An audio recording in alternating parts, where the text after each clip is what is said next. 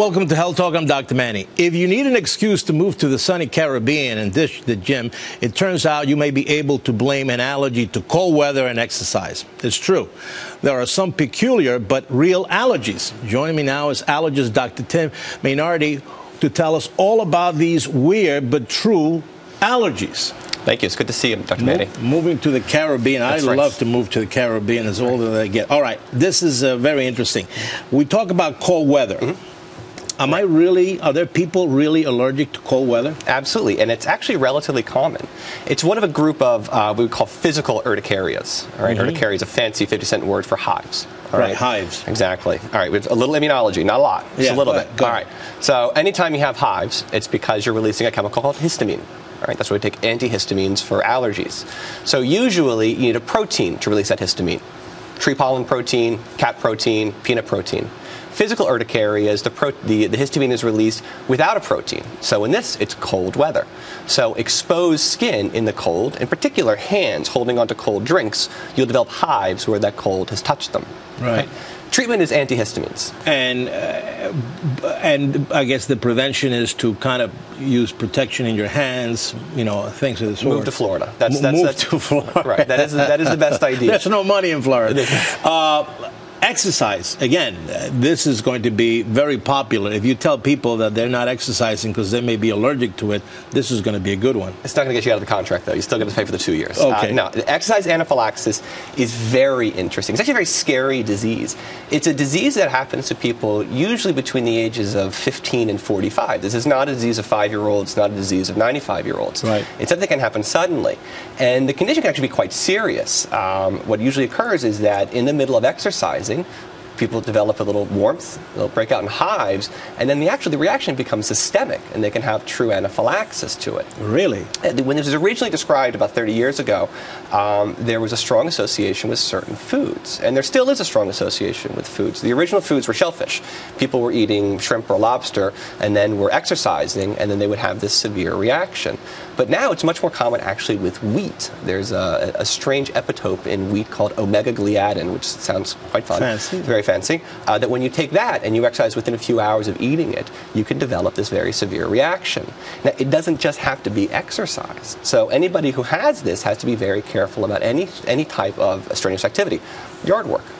Raking the leaves, planting the gardens, things like that can actually elicit this response. But if you're finding that you're in the gym and you're breaking out in hives because you're running on a bike or something, I guess number one is to come see you, but number two is also to think about the association of food allergies in association with the extraneous activities that you're doing. Absolutely. So an allergist can help you walk you through all of that. It can actually give you a treatment plan so that you can actually continue to work out without having problems like that. There's some much better medications out there than some of the antihistamines. All right, a very popular allergy.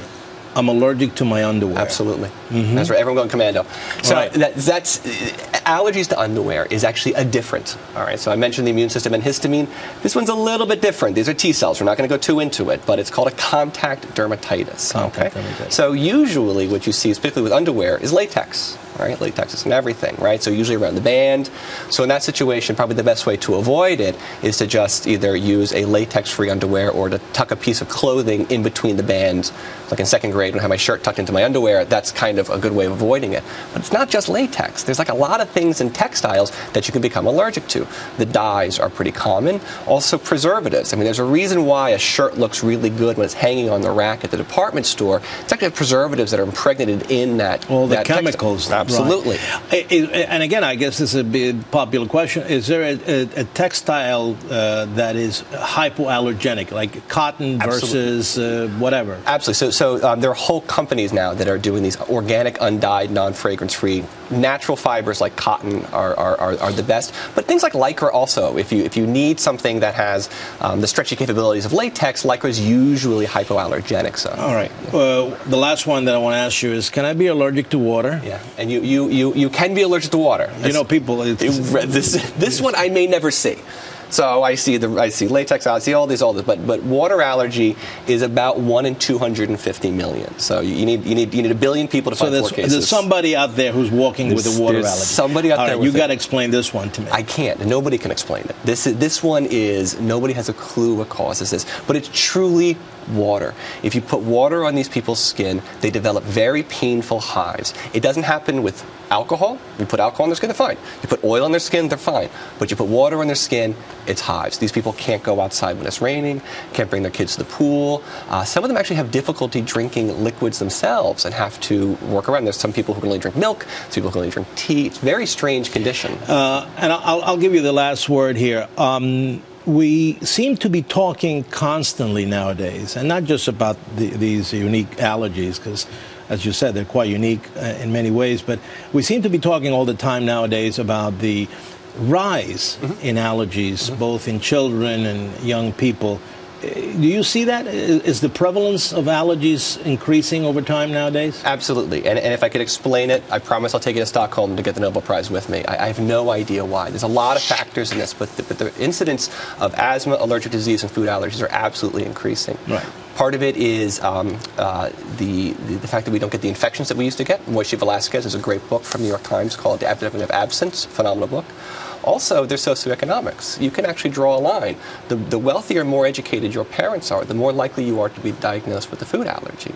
And there's also bad advice from physicians, to be honest with you.